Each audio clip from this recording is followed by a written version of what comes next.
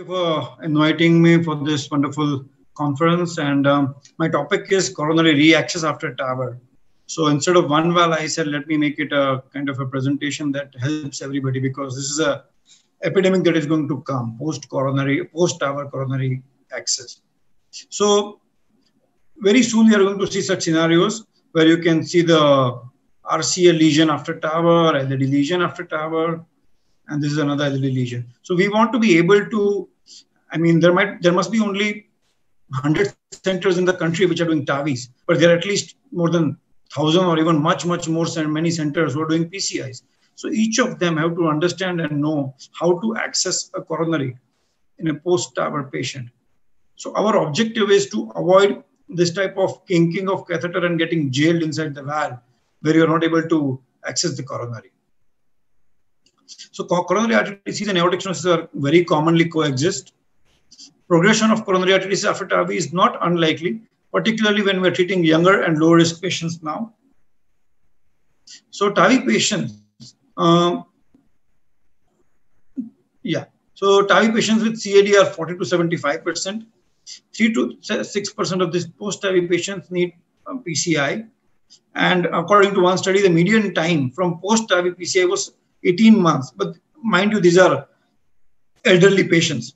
So I'll just present this one slide. If you see the data between 2012 and 2015, the age of patients undergoing TAVR, the maximum is 80 to 84 and 85 to 89. So basically maximum patients undergoing TAVR earlier were between 80s and 90s. And now we have all young age patients between 60s and 70s and less than 75 getting TAVRs. So we are going to see much more of coronary challenges, and we will need to be very well appraised about how to access coronaries after TAVR. So how do you do that? With knowledge, tips, and right hardware. So PCI or angiography after TAVR patient, these are the various steps. So one, what is the timing of TAVR, whether you should do PCI prior to TAVR or PCI after TAVR? So when you do PCI before TAVR, the advantage are coronary access is easier and you reduce the contrast use compared to combined TAVR plus PCI. And disadvantages, PCI may have a greater risk in setting of severe AS. You need to take a repeat vascular access, and it is less convenient. So when you are planning a PCI or a coronary angiogram in a post-TAVR patient, you should, and if you have time, if it is not an ACS scenario, you can do a CT scan to understand the valve frame anatomy and the relationship of the coronary in respect to the TAVR valve. That will help you in understanding how to access that coronary. So access-wise, femoral access is always preferred because it's going to be challenging to access the coronary from a TAVR valve frame. So it's better to go from femoral than radial, better controlled. So engagement-wise, what are the various factors that decide access post-TAVR? So number one, anatomical factors: sinutubular junction dimension, sinus height, leaflet length and bulkiness, and sinus of Valsalva width and coronary height. All these factors will decide whether you can or cannot access the coronary after TAVR. Also, type of device, commissural tab and design. Commissure is the part of the valve where the leaflets are sutured. Commissural orientation, sealing skirt, and valve implant depth. So let's talk about anatomical consideration. So you have to know the device that you are using. So sinutubular junction diameter, sinus height, bulkiness of the leaflet. Like if you are doing a TAVR in a type 0 bulky leaflet AS, the leaflets are going to be very bulky, and they are more likely, the coronary access is going to be much more challenging in a type 0 with bulky leaflet post TAVR compared to a normal tricuspid valve where the leaflets are not that bulky. Because ultimately, even your native leaflets will come into your way if they are bulky. Sinus of Valsalva width and coronary height. So larger the sinus of Valsalva, easier the access. Again, the device characteristics are very important. If you're doing a Medtronic Evolute R or Evolute Pro valve, you have to know the waist diameter, because this is most likely the place where your coronary osteas will lie. You have to know the skirt height, the inner skirt and the outer skirt in Evolute Pro. If you see in Evolute valve, the skirt is 13 to 14 millimeter, and the average coronary height is 10 to 12 millimeter. So if you implant the device at 2 to 3 millimeter depth, then you are just about okay for a coronary access. But if you are implanted at 0, and if you're already the skirt is above 14, then coronary access is going to be really challenging, because your coronary is 12, skirt height is 14. So coronary will not get occluded at the time of TAVR, because from the valve frame, the blood will still flow. But putting a catheter will be difficult. And then comes commissural height. Commissures are the part where the leaflets are sutured. They are even higher. So this commissure, like B portion, is even higher, like 26 millimeter. So if this commissure comes in front of a coronary ostia, then good luck engaging that coronary in future. You will have a lot of difficulty. So in this Medtronic valve, the blue area is the area where your coronary access is going to be difficult. If your coronary ostia lies anywhere in front of this blue area, where this height of the skirt, which is 13, and height of this commissures, which is 626, if the coronary ostia is anywhere in this blue area, you are going to have challenge in accessing that coronary.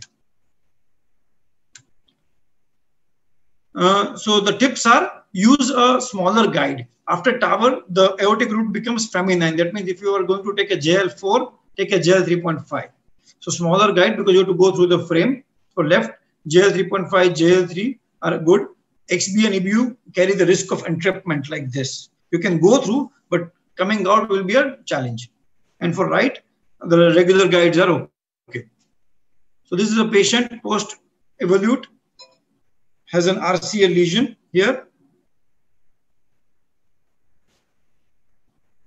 You see that it is difficult to get the guide across. So you have to put the guide liner. Guide is outside. This is the guide liner. And then the PCI is being performed. And this was the JR4 guide with a guide liner inside and a good result. Similarly, a LED plasty also, where there was a left main ostia was compromised. Whether it was because of post-TAVR valve expansion or whether it was a native leaflet occluding it, difficult to say. But taking a smaller guiding like a EBU3, and make sure you keep the wire inside when you disengage from a TAVR valve frame, because so this is your guiding going through the TAVR valve. If you try to get it out without a wire, you will kink or damage the catheter. But if this is the picture where the guiding is inside, and then if the wire is also inside, and on the wire if you remove it, you will be able to get it out easily. This is an aligned TAVR trial. We all know commissural alignment trial, where you in the Medtronic valve you go at a flush port at 3 o'clock, and there will be a 70% chance that your commissures, for this area, which is 26 millimeter, will not come against a coronary. But again, difficult. So this was that. Then comes the balloon expandable valve, the My valve or the Sapien valve. Here, there is no high commissure. Commissure is just a small frame like this. And the ceiling skirt is very shallow. So this is a characteristic of a Sapien valve, where inner skirt height is around 9 to 10 millimeter, which was 13 with the Medtronic valve. And overall frame height is also very small.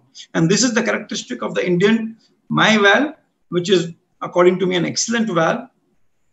The average ceiling skirt height is, again, around 10 to 11 millimeter. So if you implant the valve at 2 millimeter depth, any coronary which is higher than 9 millimeter, most of the coronaries are higher than 9, then you are very good to engage this coronary through this open cells, so open struts, I would say. So this 11 millimeter, if you implant the valve at 0 depth, this yellow portion becomes your non-accessible area. But normally you implant with the left side picture, the red line is the zone of implantation depth.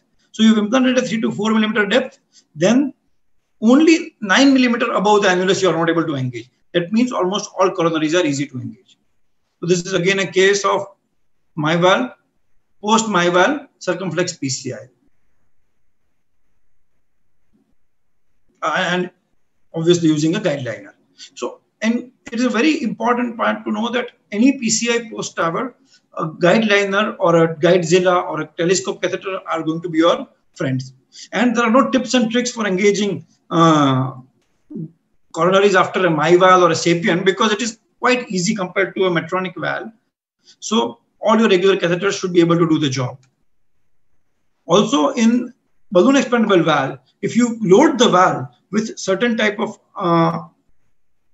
commissure at 3 o'clock, 6 o'clock, or 9 o'clock, or 12 o'clock position, this is also experimental, but here also you can achieve commissural alignment. That means commissures of the valve overlapping with the commissures of the native valve. This was an interesting trial, coronary access after TAVR. It was an observation thing. So based on the CT scan, they decided whether the CT scan after TAVR is showing coronary access favorable or unfavorable. Okay. So in Evolute, the favorable coronary access was only in 77%, and they were able to engage all these coronaries. In Sapien, CT scans said 91% were favorable coronary access based on CT scan after TAVR, and they could engage those coronaries. But even 33% of those which were classified on CT as unfavorable coronary access were they were being to engage post TAVR. So another re-access study which shows coronary cannulation after TAVR.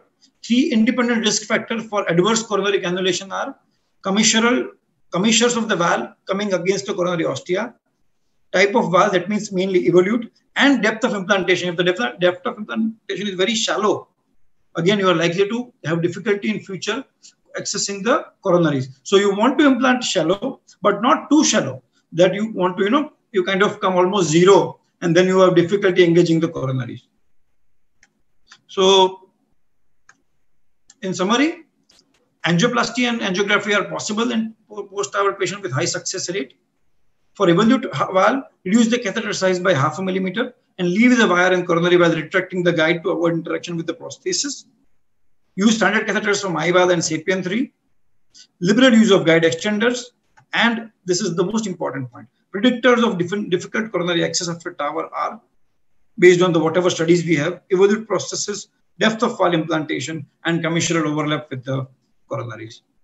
So there is, last point but not the least, there is a learning curve to this, but be prepared, read up, watch YouTube, engage in discussions with high volume operators, because now we are doing a lot of TAVRs in 60s and 70s-year-olds, and it is just a matter of time that all of us will have to engage these coronaries from the valve frame. So it's coming, and we better be prepared for it. Thank you very much.